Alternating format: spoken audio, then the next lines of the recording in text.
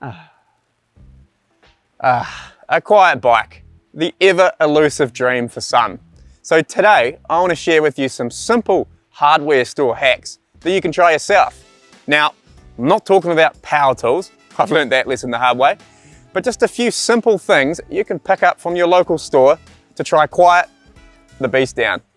Casima put out a poll earlier this year asking the question, how important is a quiet bike to you? And that got me thinking. For some, it doesn't matter, and that's cool. But for many, like last year's World Cup winner Matt Walker, a quiet bike is really important. I've heard Matt say that a quiet bike saves him from any distraction while racing, and there was a few comments on the article that I was on board with, like this one. I want a bike that has no chain slap, normal hub sound, satisfying clicks of the shifter, and a nice top-out thunk of the dropper post. Other than that, I'm listening to the sound of the dirt under my tyres and the wind in my ears. How good. So what can we do to make our bike sound like that? Well, let's take a look at what I've picked up from the hardware store.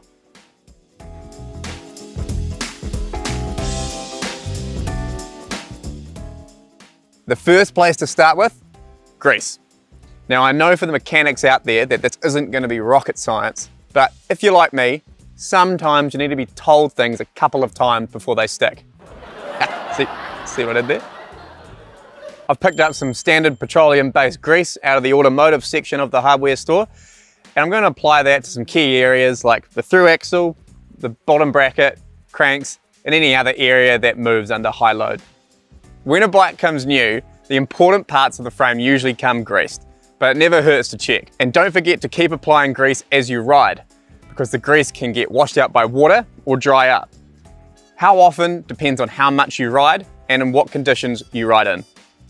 The first piece of the puzzle are the headset cups. These act as a joint between your frame and your headset bearings, which allow your front wheel to turn, and a perfect spot for some grease.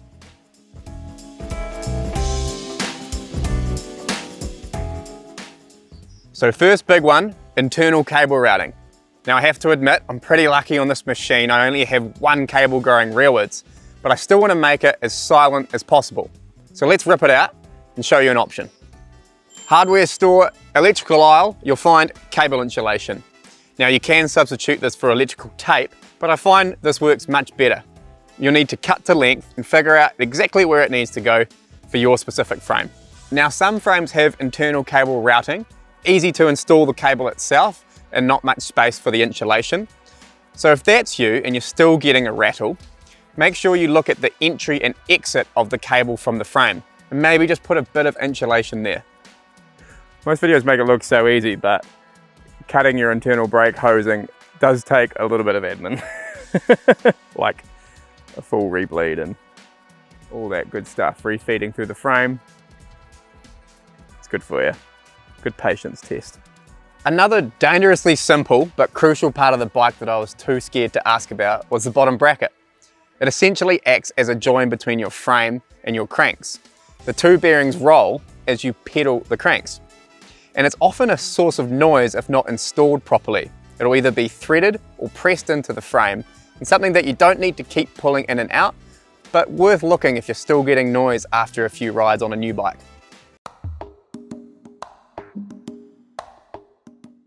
Another source of cable noise is up in your cockpit.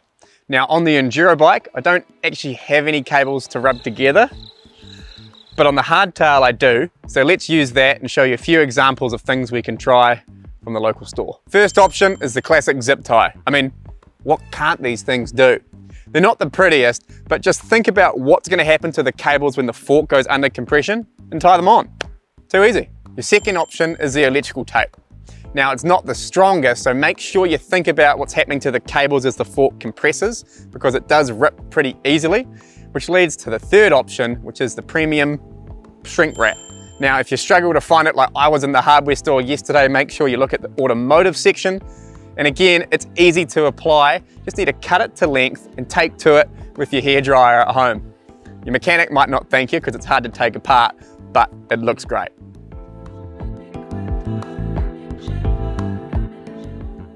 Chain slap. It's probably the loudest noise on your bike. And you might have seen a few videos of bikes being bottomed out in slow motion. Now, that's not what's happening every time you ride your bike, but it gives you a good idea of what's happening to the chain and derailleur when your bike is under compression. There are tons of great silencing products out there, as well as lots of frames these days come with really good chain protection. But I want to show you the few options you could try from the hardware store. So let's take this chain protector off from common sale and have a look. Now before you start, make sure your chain length is right and your derailleur clutch is working properly, because the first option is the classic old tube. Cut up a length of old tube to fit your chainstay, wrap it around and secure with zip ties or electrical tape. To make it even better, all you need to do is wrap it in a spiral, be a bit more insulated and hold just that little bit better. Your second option is somewhere around the homeware section of the store, the stick-on Velcro. Now again, cut it to length for your chainstay, and you'll notice that the plastic provides a better sound insulation and lasts a little bit longer than the old tube. Your third option is mastic tape. Now, if you're like me and had never actually heard it called that before, it's essentially electrical tape but Holt. The tape's been rubberized and is really water resistant, so it's great for anywhere on your bike frame. Now, the basic way to lay it is to apply some isopropyl alcohol before you lay the tape in one straight line. But what we saw in the comments was the advanced option was to lay it in ridges every inch or so, and that provides better sound insulation as well as makes the tape more durable. How good? Before you take the bike out on trail, make sure you do a quick car park check to make sure you got rid of all the noise. You know, it doesn't need to be high tech. Just drop the bike from a few feet, bounce it on its rear wheel to get a feel for the headset and how that's sounding, as well as compress the suspension to help the cables move through the frame.